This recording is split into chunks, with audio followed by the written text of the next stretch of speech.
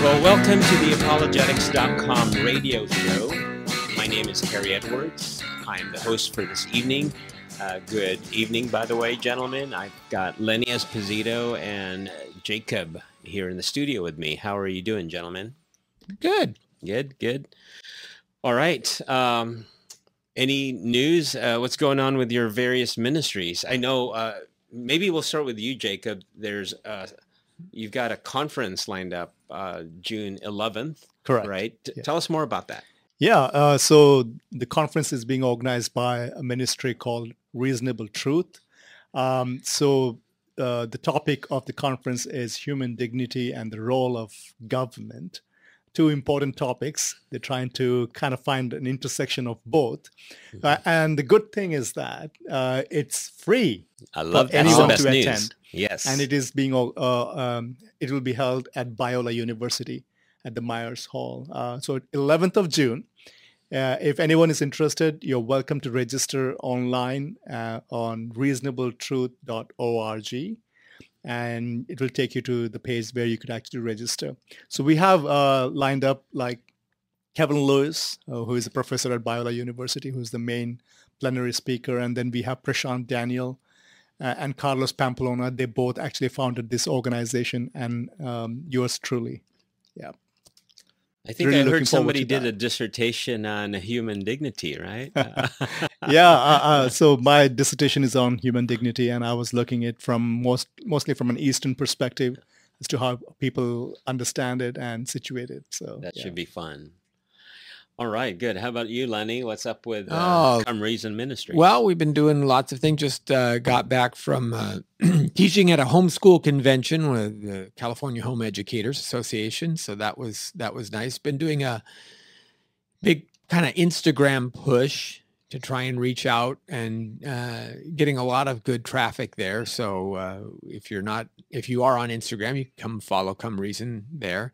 And then may have an opportunity to actually go travel to South Africa this summer and with a Ratio Christi chapter down that way that's doing a whole conference and symposium. So I'm still trying to see if we can work out the details on that, but that's a possibility that should be very exciting as well. Yeah, Harry, I should say, Dr. Edwards, before you continue, you're the one who's always hosting the show. So let me ask you how you're doing and how is your ministry coming along? Yeah, well, thanks for asking, Jacob. So many of you know, I answered the call to be an associate pastor at La Habra Christian Church.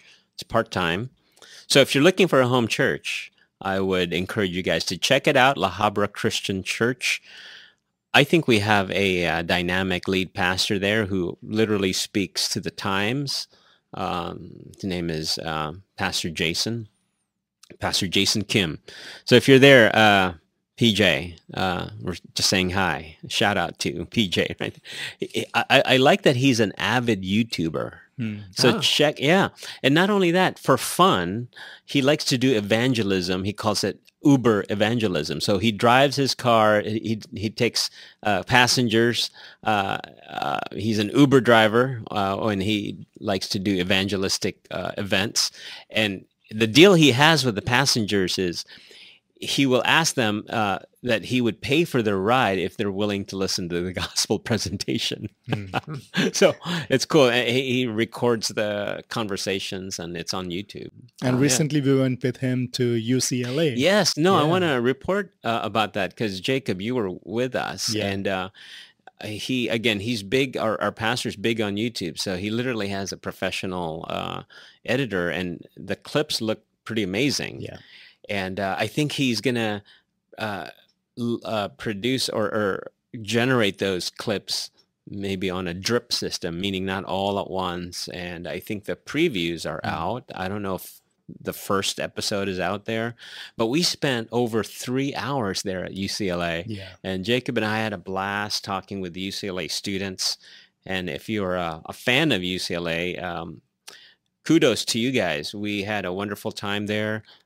All of them were respectful, except for that one group that we got ambushed. Again, we're expecting that already.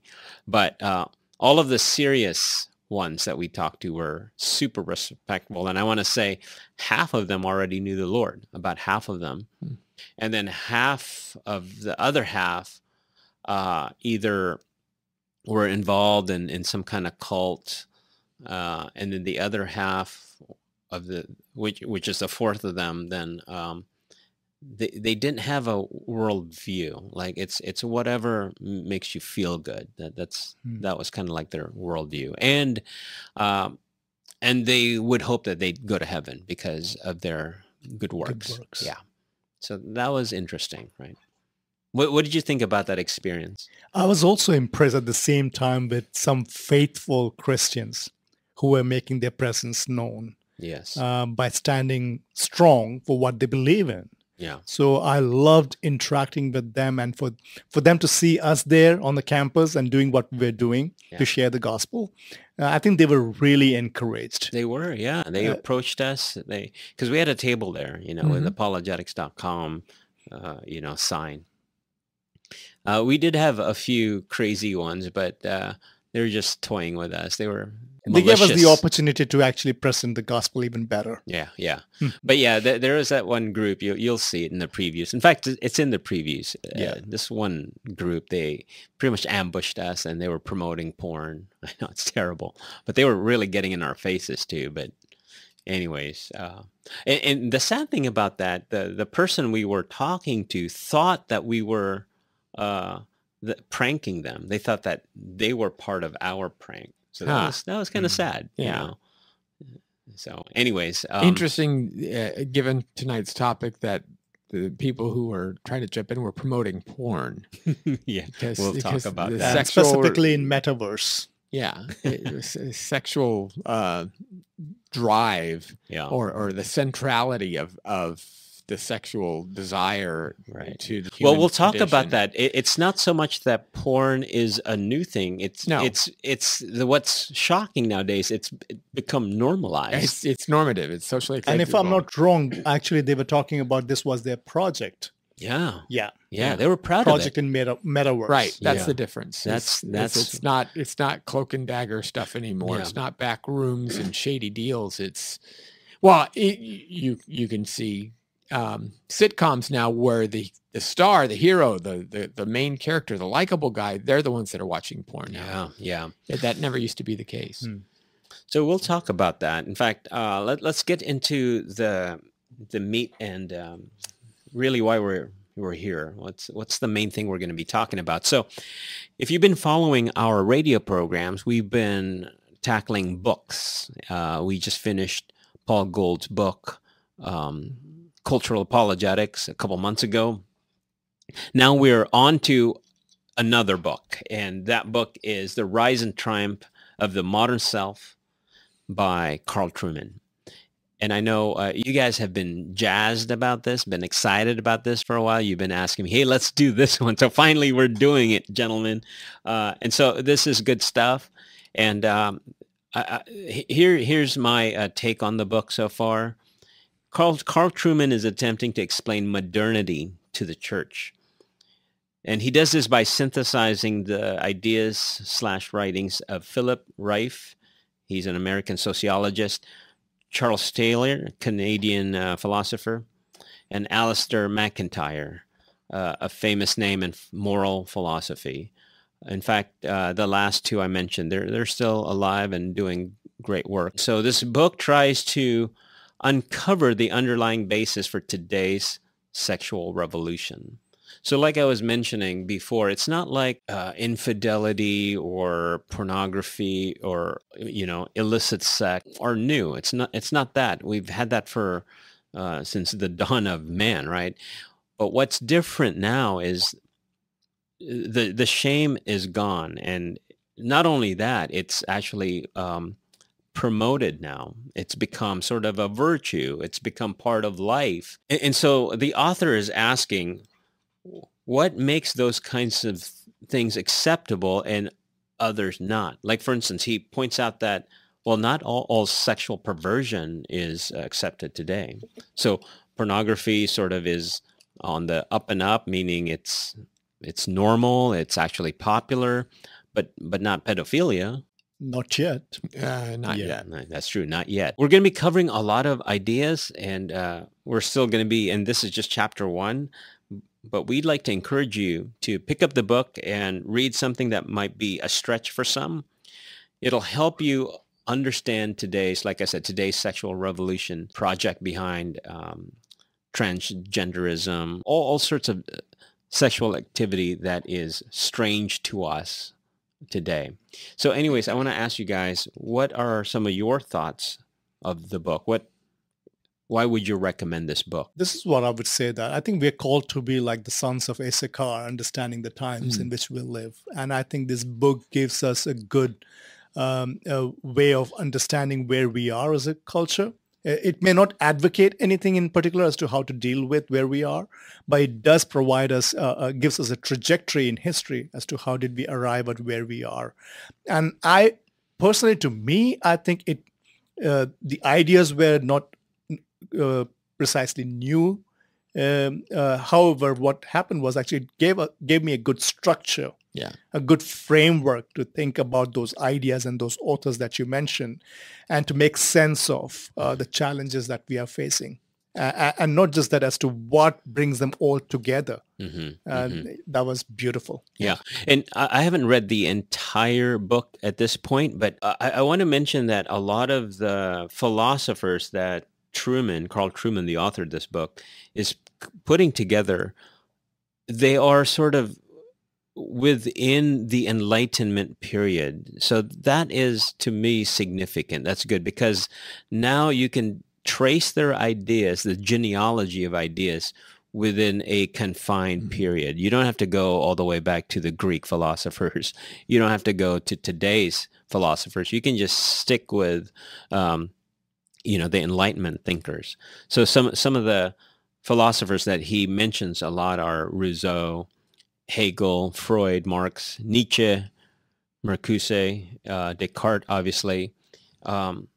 So again, they're Enlightenment thinkers of the 18th century, and so that should be helpful. It'd be a clue as well as to what happened during the Enlightenment. If you are interested, just trying to figure out where ideas come from, I think that's a good start, actually, the Enlightenment period. And anyone who picks up this book, I would recommend them to stay with it.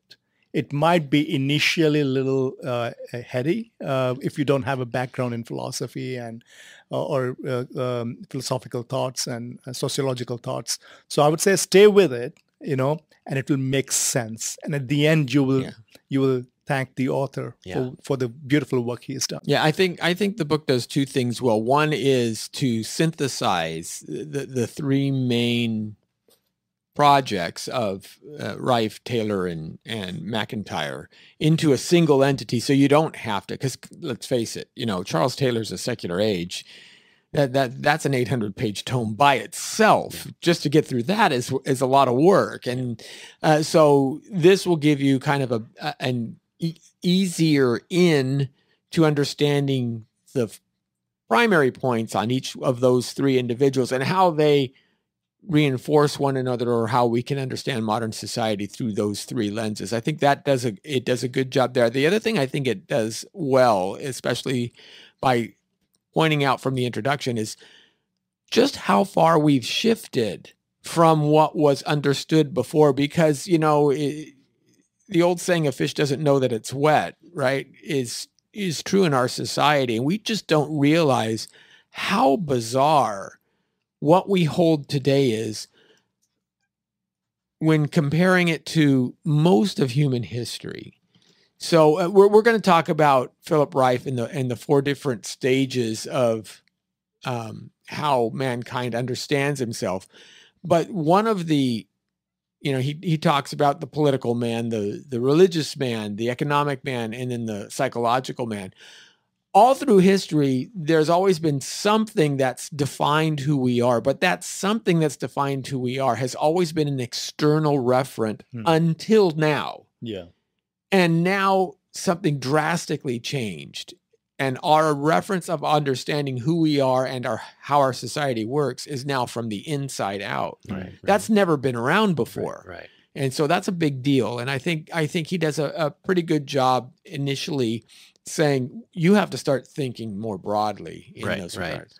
And in fact, there are some things that certain philosophers who, in my own understanding initially, did not advocate for certain things, but digging a little bit deeper, you realize that they were saying something very unhelpful to human flourishing. Yeah. So we'll cover some of those things. Let me just add something to it. Usually we think that ideas do trickle down from the West to the rest of the world. But we have to understand that rest of the world, most of the world, Eastern world is collectivistic and it's very traditional in nature. At the same time, why is it that they do not hesitate to accept ideas that trickle down from the West? Because I think West is looking more Eastern now in many regards. And I would say if one reads this book and reads Eastern philosophy, you can clearly see how much we have adopted the Eastern idea, pantheistic idea. I was telling you, Harry, a while ago, the very term, the Sanskrit word of aham brahmasmi, I am the Brahma. That's what this is ultimately. Ultimately, I sure. am God. Yeah. I am the ultimate reality. Yeah. And I think one will get that perspective, a clear perspective of how that's informing our culture today from this book. Isn't Yeah. that the original sin, though? Isn't that what Satan tempted Adam and Eve? You will become like God, knowing, no, you will know right from wrong, good from evil, because you've experienced it. And you're sitting on, you had an experience, but it's not the same as becoming God. But the idea that you want to. Yeah. It's not enough that you were created in his image. Yeah. You just don't want anybody higher than you. Right. That's the issue. And that's the same thing with Lucifer, right? Mm-hmm. Like, It's a shift from being image bearers to image makers. yeah. The whole idea of, I think we'll talk about that, even like the role of institution in forming individuals. Right. And then we have turned it into a place of performance. Rather. Yes, right. I like that what he does on that. Our formation depends upon our performance. Yeah. Now, before we get any further, I do appreciate Rod Dreher here in the foreword. I think the foreword alone is probably worth the price of the book. All right. But see, we as apologists, right? I mean, our ministry is apologetics.com. So one would think that the way that we fix today's cultural issues, is maybe more doctrine or a better explanation of the Kalam cosmological argument, or all of these kinds of ways that we defend the gospel. But I think we've come to a point in our culture where a lot of these categories that are in our minds, the cognitive categories, rationality, they no longer work, or it doesn't work as well as it used to. And so Rod Dreher points this out, I think, very well. So I want to just read what he said here. He says, unfortunately, the gaze of most Christians cannot seem to penetrate the surface of postmodernity. All right, that statement alone, I mean, we've done this long enough to know that there's a lot of confusion 20 years ago about even postmodernity, right? What is that, right? All we know is that it's after modernity. But even during that time, it was kind of weird. But anyways, he continues, many regard the collapse moralistically, as if the tide could be turned back with a robust reassertion of Christian doctrine and ethical rigor. See, unfortunately, I am sad that, and this is my commentary, a lot of apologetics project is really focused on just tightening up our arguments, making sure you've got the best evidences out there, and then culture will turn to Christ and things will get better. Well, we've been doing this for more than 2 decades, and culture has just gotten worse. And just think about it, and again, this is not a disparaging thing. Hopefully it's an encouraging thing, because we know what the work entails now, the scope and breadth of the work that we must do. But we've gotten more apologetics programs. There's many now. We've become sort of salt and light, doing this. We're spread around. There's many of us, kind of like the J. Warner Wallace's $1 apologist. There's more and more of us. And yet I am sad that culture is not getting any better. There must be another way. Again, continuing Rod Dreher's thing, he goes, and I think he means this well, right? Don't take it bad when he says three cheers for robust reassertions of doctrinal orthodoxy and ethical rigor. And this is where he's right on. But it's not enough. Ordinary Christians desperately need a more profound and holistic grasp of the modern and postmodern condition. It is the water in which we swim, the air that we breathe. All right, I'm going to stop there. What he's saying is we need to understand, like you were saying, Lenny, that we're swimming in this water and we don't know it. We don't recognize it. We don't feel it. So what is the water? We teach it to our children. Right. Even though we're trying to be something different than the world. Yeah, that's true. Because there's that tacit acceptance of these kinds of things. It's that's what culture does to us, whether we are aware of it or not.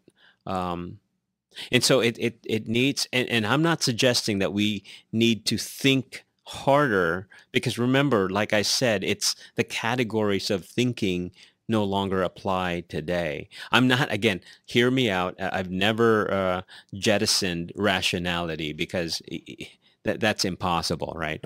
But there's got to be another way to approach this issue.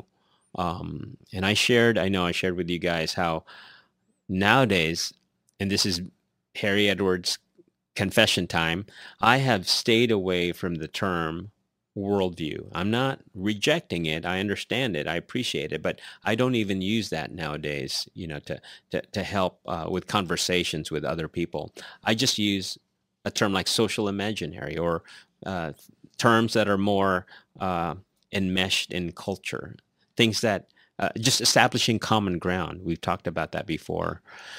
So I know we're coming up on a break soon, but all right, we got 2.5 minutes more. But give me some first impressions of the book, things that you're excited about, things that you're looking forward to in terms of what we're going to be covering in this show in the next few months. Well, like I said, one of the things that I thought was very helpful was the intro, when Trueman compared his grandfather to, say, his son. And he says, these people live in different worlds with different points of reference about what's valuable and what's not. So he argues that, if I were to ask my grandfather, who was a blue-collar worker most of his life, and my grandfather was as well, are you fulfilled in your job? And if I were to ask my son that same question, you would get two different responses. Today, the kids will say, well, I'd really like to be more creative. I'd like to have something that makes me feel more successful, more accomplished, or more, I can produce this and that. But if you ask my grandfather that, he would say, what do you mean? I go to work and it gives me a paycheck so I can buy this nice house. I have a car. I can feed my family. I don't have to worry about them going hungry. You've got new clothes on your back, don't you? You have enough to go to school. What more is there to be fulfilled about? It does what a job is supposed to do, and that's provide for us. It's not supposed to be self-fulfilling. It made no sense. And then he turns and he says, this is why, if I were to say to my grandfather the statement, I am a man trapped in a woman's body, or if he were to read that in a paper, that would be equally confusing to him. He would say, I have no understand. What does that even mean? Those are just words. Whereas today, it's completely different. You don't, and you had made the point, you don't have to be a student of, queer theory in order to hear those words and know what they mean. Every junior high kid understands that. Why is that accepted now when it would have been foreign language to most any human being through the past millennia? Yeah. And so what is the difference? Where did this where did this human project change? And this has been really the center of some of my investigation and study, is like, how did we get from there to here? Yeah, that's always important, because if we know a little bit about the underlying causes, and then maybe we can address those symptoms better. Right.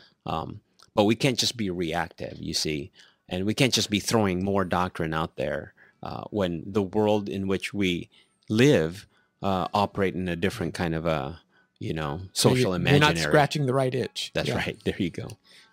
Well, I think we are almost out of time for this first half hour. You've been listening to apologetics.com, where we challenge believers to think and thinkers to believe.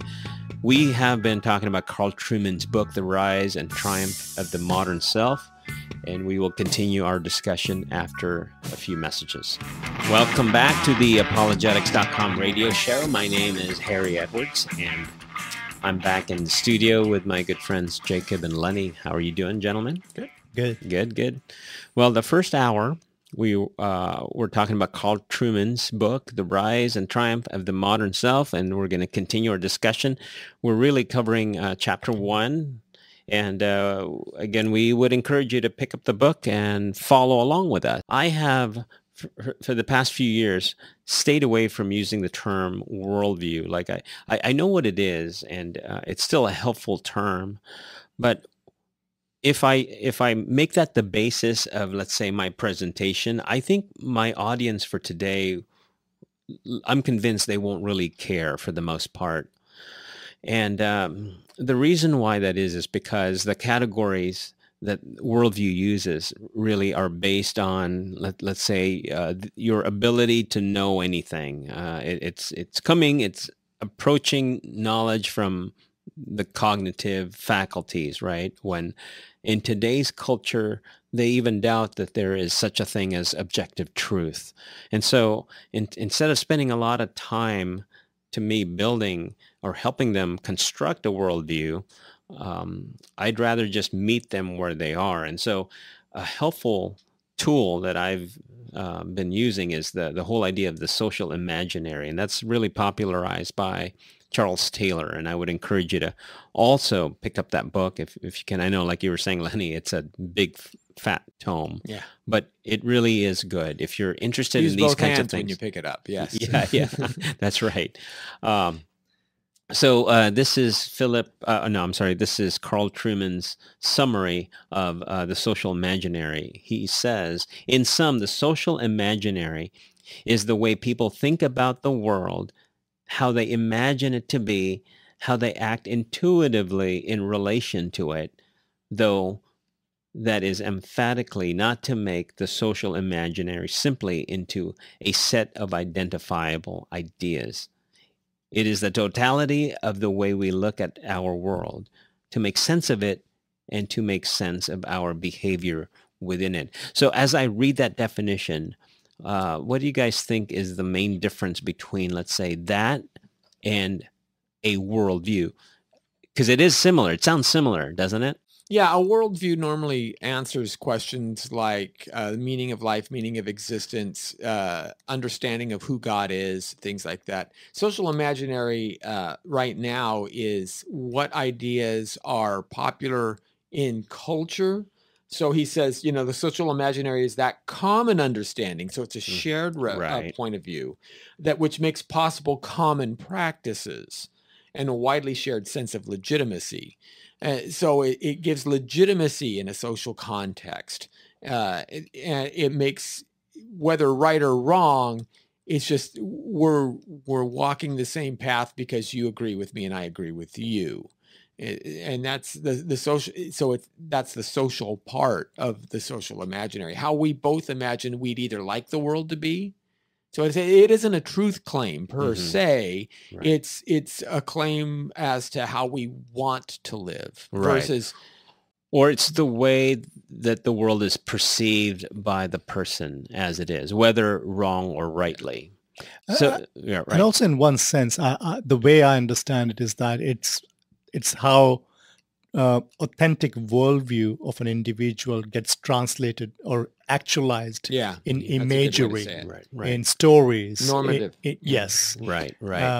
even in behavior, public Yes. behavior. Mostly actually in behavior Yeah. too. Yeah. Right. So in a ways that's actually very helpful, because if we're going to be talking in evangelizing or doing apologetics with a seeker, then we're able to draw out those things already, like what they believe in. So we put that in their social imaginary structure rather than a worldview structure, and they can embrace it, because we're not debating truth with them at that Yeah. point. Right. So worldview is almost unstated assumptions or biases that you just hold that you've maybe not even thought through. Right. You just don't necessarily bring them to the fore. But social imaginary, those concepts you do know. It's like you own it. So there's it's wrong to discriminate against someone because of their gender or because of their gender preference. Those kinds of things you can voice in. So that's different than an assumption that says we're all materialists or something like that. Right. So it's even more surfacey, which is helpful today, right? I'll add this, that I think social imaginary it has more hold on one's emotions and feeling, whereas worldview would have hold on one's will. Sure. That could be one of the distinctions to be. And usually in the kind of culture in which we live, feelings and emotions trump our will. Right. And we go after it. Yeah. Right. So again, that's a helpful category made popular by Charles Taylor. Let's move to, in the beginning of the chapter, Trueman talks about Rieff's, is it Rieff or Rieff? Rieff, yeah. Rieff's categories of sort of human development in terms of the nature of cultures. The nature of cultures. And so he starts out with the political man, moves over to, and then it moves to the religious man, and then to the economic man, and then we're finally in this stage right now, currently, in the psychological man. So I remember when we were talking, the book does not provide the bridge from the man to man, the different stages. And to be fair, maybe they're not stages, but it would be nice because they are located in history. Yeah, it's an evolution, and this is the Western culture primarily that he's talking about. So, and if you understand the history of Western culture, the polis, the city, grows up out of the family, right? So you have a family and descendants from that family, and when you get enough people, they say, well, we don't want anyone else coming in and stealing our sheep or pillaging our town or things like that. So we need to build a wall, and you start to get critical mass. And so you have to start having rules and regulations. And what happens is, if you are part of the family, if you're part of the polis, that city, then you work towards it. So in the Roman area, you were a Roman or you were something else, or you were a Greek or you were the barbarians, right? You were the Romans, you were the Vandals, you were the Japanese, you were the Gaijin. It's us and them, Jew, Gentile, that whole, and you are for us or you're not. And this is what got the Christians into trouble, because you don't worship the emperor. I don't care what else you worship. You can worship Jesus all you want, but you got to worship the emperor, because that means that you're part of Rome and you're for Rome. And the polis was just the natural outgrowth of being part of the family, being protective. You do what's best for the city, because what's best for the city means we all thrive better. And that happened until the rise of the church. Christianity, like I said, breaks that mold. It says, no. It's not what's best for the city, because there's other cities and we are to love our enemies as much as we love ourselves. And when the church comes up and starts teaching a different ethical framework, then the church becomes the authority as opposed to the king, or as opposed to the emperor. And it then becomes dominant in man's daily life. So we move into the medieval period. That becomes the religious man. This is where you get your primary understanding of where right and wrong come from. We follow the church's dictums, the church's morals, and everything revolves around the local assembly and the local church. It is the priest who is the one that you seek out in order to provide counsel and understanding. And really, at that point in history, they are also the scholars of the world. Until the Enlightenment, when man says, well, we can reason without God, right? And we talked a little bit about this. The Protestant Reformation actually unwittingly helps this along by saying, well, we don't need a central authority figure. We can each interpret scriptural mandates for ourselves. Now, they try to make that in a state church, but they find that it fractures and becomes subdivided and things like that. At the same time, the ultimate outworking of this is the rise of the United States and how individualistically you can succeed. So how do we measure who knows what is better? Well, we look at how they succeed.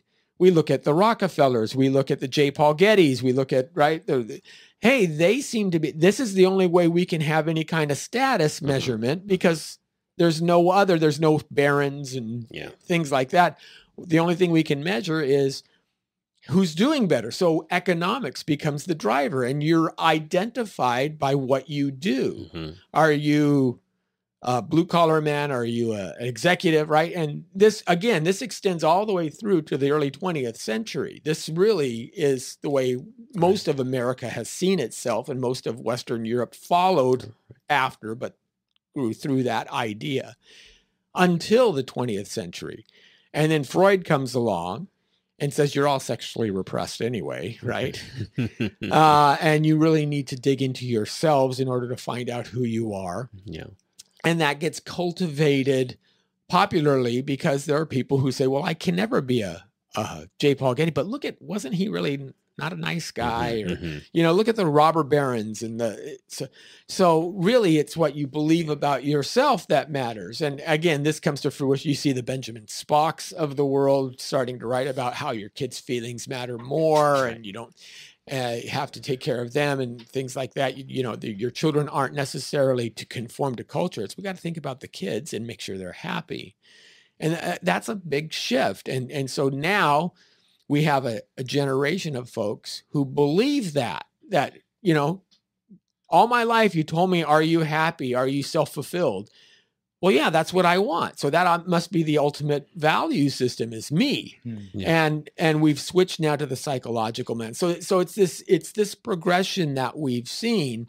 And it's interesting, once you unplug God from it and go into individualism, then the next logical step would be not individualistic economics, but individualistic feelings. Yeah. There's another interesting aspect to it. I know Paul Trueman kind of touches on that, the whole idea of human dignity. Mm-hmm. So along these four shifts that we have seen, the political man, the religious man, economic man, and psychological man, we find that it's interesting in all these times. I mean, dignity has been defined based on this, like polycentric dignity, dignity, the religiocentric dignity. The polycentric dignity was more like you had to belong to a political sphere. Right. If you belong there, you have certain dignity. If you held to a certain religious, hierarchy, you had certain dignity based on that. And then the economic man, based on your trade, you were dignified based on that. But with the psychological man, it's interesting that with all the other three, you had to appeal to something extrinsic. External. Mm-hmm. Absolutely. To be dignified. Whereas with the psychological man, you're demanding dignity based on how you personally feel about. Yeah, you're demanding how much other people reflect that back to you. Yeah. Absolutely. And that's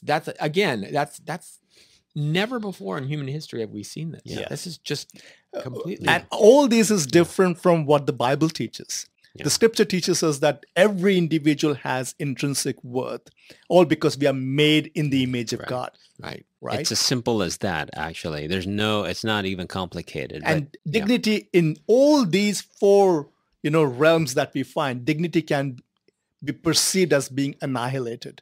But in a biblical perspective, dignity can be degraded, or, you can deprave someone of dignity, but it can never be annihilated. Right. Because it's intrinsic. It's built in. First of all, Lenny, thanks for that wonderful bridge from the different stages. Good job on that one. Yeah.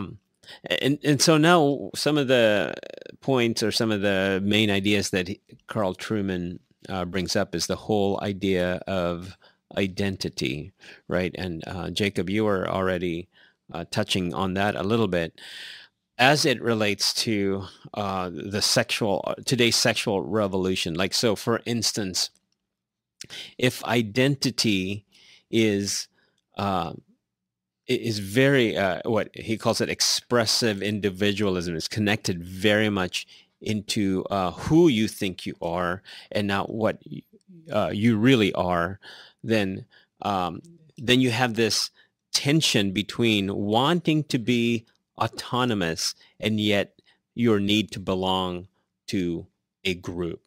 Why don't you explain that? I think he brings up Hegelian ideas of the whole slave master idea, where you find your identity within yourself, or you think you do, but it doesn't find its full expression until another recognizes you, right? Yeah. I think we have to understand that relationality, I call it relationality, is an obligating feature of personhood. What do I mean by that? Is that we can't be persons by navel gazing. We have to relate with the other. God created Adam from a biblical perspective. If you look at it, God created Adam as a person, but we see his personhood gets actualized in relationship with Eve, right? His identity is recognized. I think that is very much intrinsic within us to actually long for that recognition from the other. And that happens only in the collective existence that we have. In regards to identity, we also need to recognize that there are different factors around it. For example, the idea of language, right? It plays a major role in terms of how we understand each other. And language exists only within a collective. It doesn't exist on our own, and we don't interpret things on the basis of just the way we want to.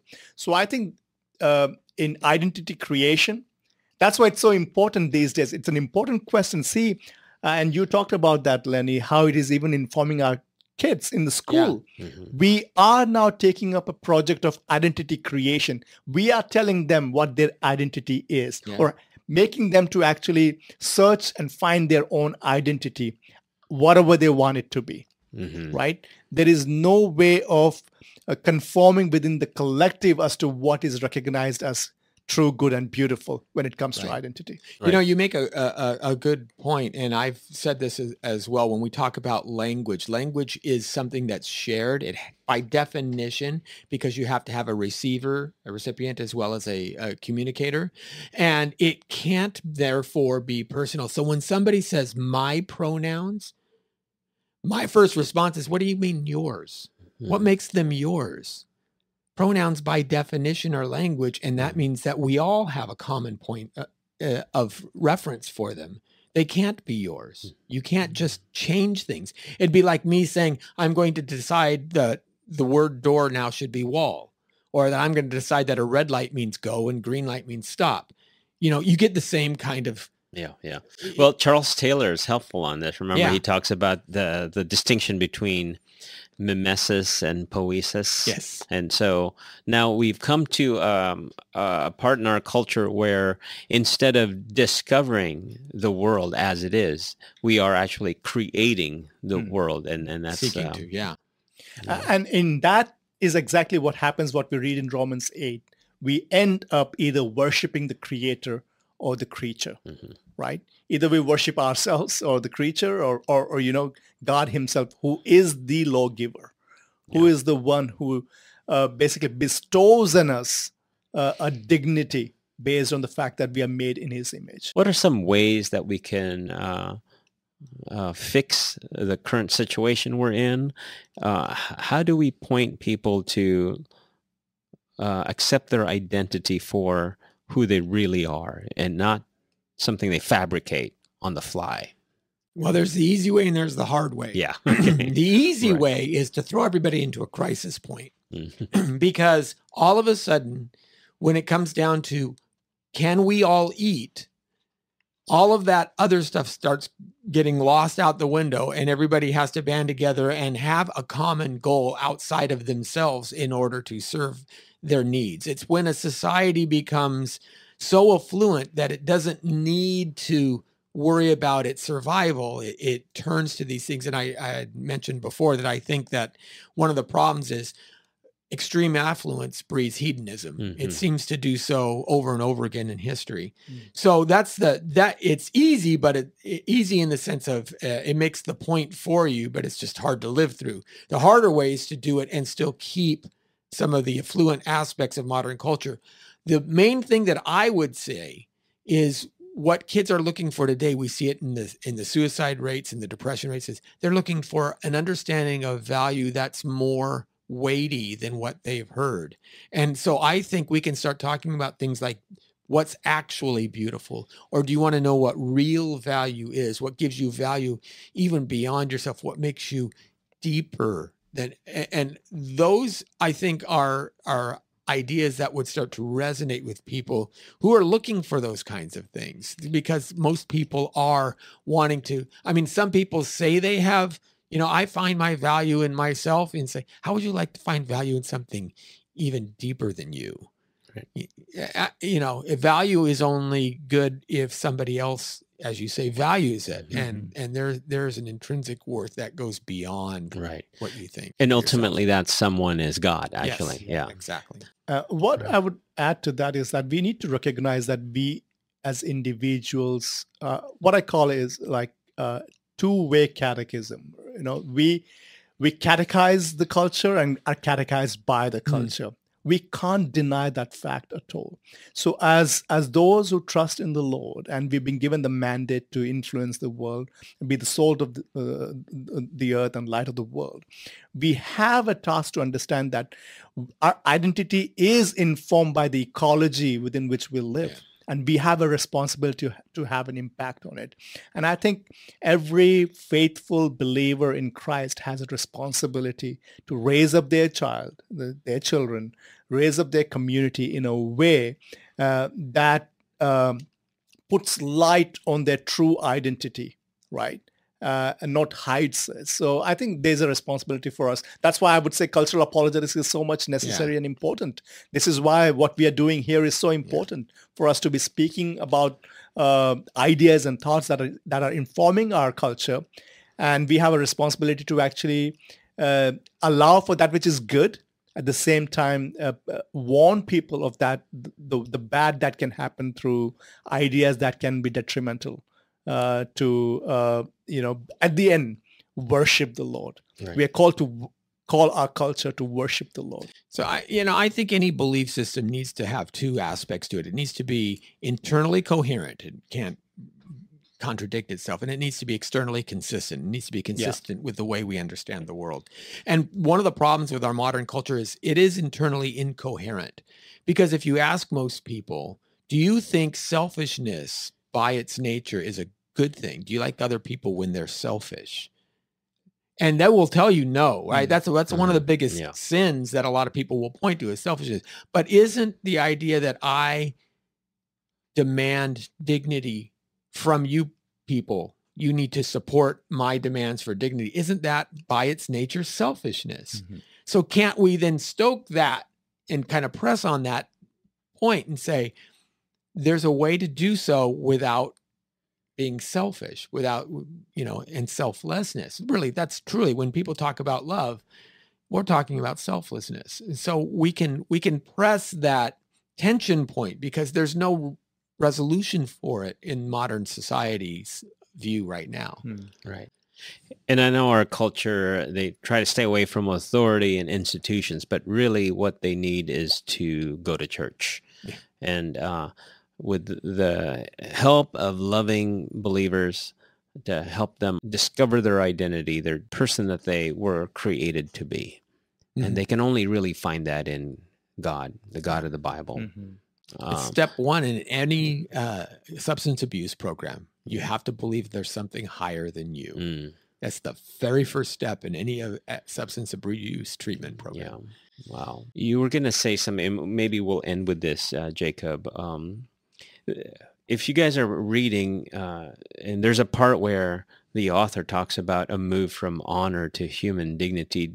Did you want to just clarify that a little bit? Because that was a little bit confusing with Carl Trueman. Yeah, I think after reading the first chapter, I felt like there was a kind of like a presumed conflict between honor and dignity. I think there are two different categories there. And what Carl Trueman compares is honor and equal dignity.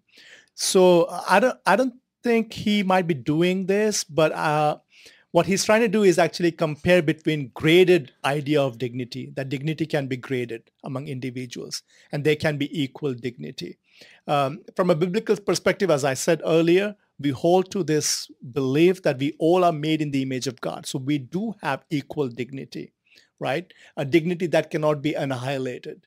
Uh, uh, but in terms of honor, I think what he's trying to do is that to explain that there's a kind of dignity that is acquired through certain kind of possessions, be it if you belong to a certain caste, if you have certain kind of like a business, or you have title or something. So that's what I thought he is doing. I hope he is doing. Yeah. That he's not arguing against equal dignity as Right. being a product of psychological man. Right. Well, you've been listening to apologetics.com, where we challenge believers to think and thinkers to believe. Our hope is that you've learned some aspect about the Christian worldview that strengthens your faith and make you want to learn more. So special thanks to my regular panelists, Jacob and Lenny, and to our valiant engineer back there. He makes sure that we sound good here. So a special thank you to our listeners as well. Until next time, good night.